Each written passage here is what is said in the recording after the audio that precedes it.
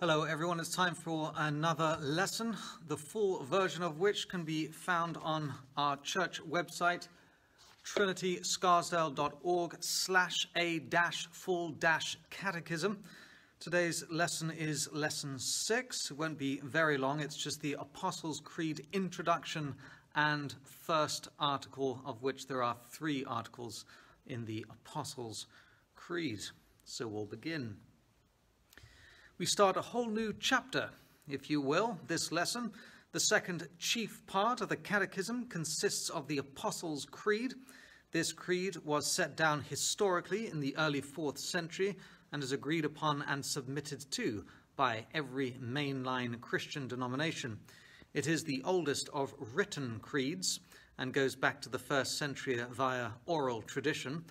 The creed, from the Latin credo, meaning literally I believe, essentially lies out the most essential doctrine of Christianity and provides all that is necessary for salvation, concentrating on the second person of the Trinity, Jesus Christ, in the second article. It's split up into 3 articles again for the 3 persons of the Trinity, if you will. For a church to either deny or say it isn't important to subscribe to the Apostles' Creed is crippling, to say the least, and is evidence that they do not put any importance in the authority of the Word of God or its faithful preservation down the ages through the church, which is very sad indeed. The separate churches then separate themselves and identify themselves as something other than confessional churches. As confessionals, we identify ourselves as those who confess the essential truths each and every week, in fact, as it's part of our service. Without them, all is in vain. Later, the creed was expanded to combat certain heresies that infiltrated the church, despite the clarity of the creed. Constantinople affirmed the new creed, now called the Nicene Creed. We also subscribe to this, but for our purposes, we need only to look to the Apostles' Creed, so we press on with its explanation, perhaps including some major Nicene points of clarity here and there. First, the Apostles' Creed in its entirety, and then in its parts. I believe in God, the Father Almighty, maker of heaven and earth, and in Jesus Christ, his only Son, our Lord, who was conceived by the Holy Spirit, born of the Virgin Mary, suffered under Pontius Pilate, was crucified, died, and was buried. He descended into hell. The 3rd day he rose again from the dead. He ascended into heaven and sits at the right hand of God, the Father Almighty. From thence he will come to judge the living and the dead. I believe in the Holy Spirit, the Holy Christian Church, the communion of saints, the forgiveness of sins, the resurrection of the body, and the life everlasting. Amen. Small Catechism, page 102. There's a clear Trinitarian outline here, and some have also split the parts into other theological concepts as well, such as creation, redemption, and sanctification, seeing as these seem to be the primary concerns of each of the persons in unique relation to us, though of course none of the persons of God work apart from the other, which brings us to the mystery again of the Holy Trinity itself. The Holy Trinity is essentially both 3 and 1. We neither say there are 3 gods nor one person. God clearly reveals himself as both one essence and yet somehow distinct in 3 ways. We do not know how, yet we trust in this truth, for it is how God has revealed himself. He is not 2 or 4 or any other number, but distinctly 3. 3, therefore, is also a significant number throughout the Scriptures and has been used to recognize divine significance / intervention / importance in some contexts. There's simply a mystery to God that we cannot understand in our limited dimension. The existence we know as this universe which God created, which must of course be inferior to himself, who is limitless. A philosopher once put it very aptly, God is greater than that which can be conceived. So whatever we can think up, God is greater than that. And some of us have impressive imaginations as well. Yet he is not defined by what we imagine, but how he has personally revealed himself to be. Hence the Trinity. We define God no more or no less than he has revealed himself to us to be. Hence the Creed. We come to the first article of the Apostles' Creed. I believe in God, the Father Almighty, maker of heaven and earth. It's that simple. It's one sentence. What does this mean?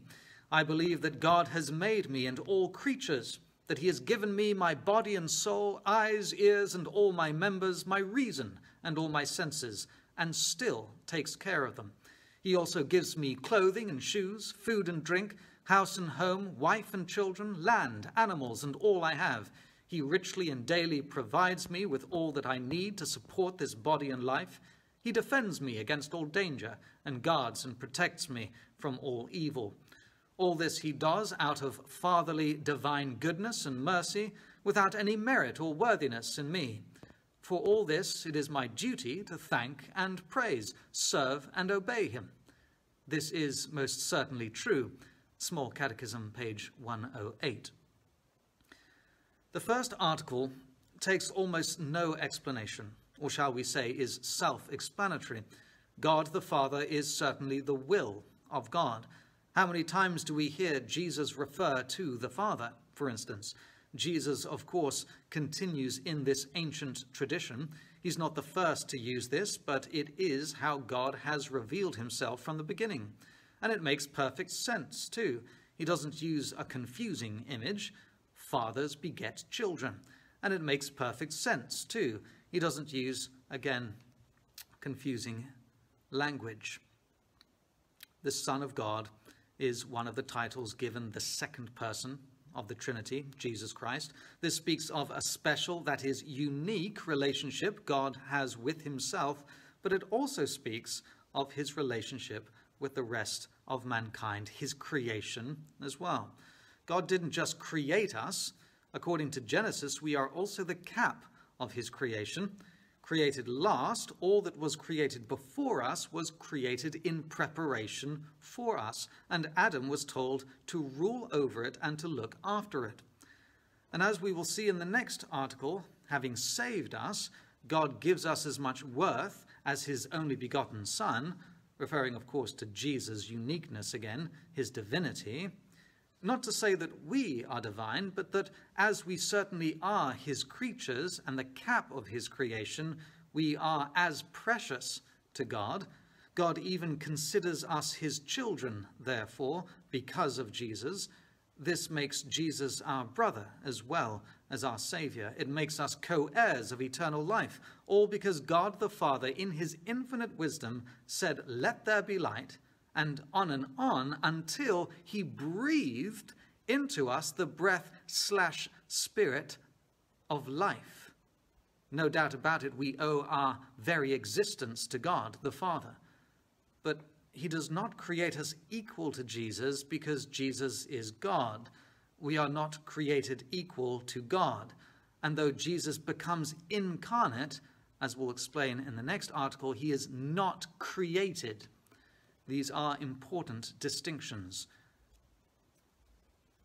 And I should mention, I'm not sure why it wasn't in there, the fact that we are created in the image of God. Right? He doesn't create the animals in the image of God. This is another important distinction. We are created uniquely and in a different process to the way one would theorize evolution would occur. Creation is different when it comes to mankind. He creates us in his image, and he creates us with his very breath. We'll continue with the next article, next lesson. God be with you, and we'll see you soon.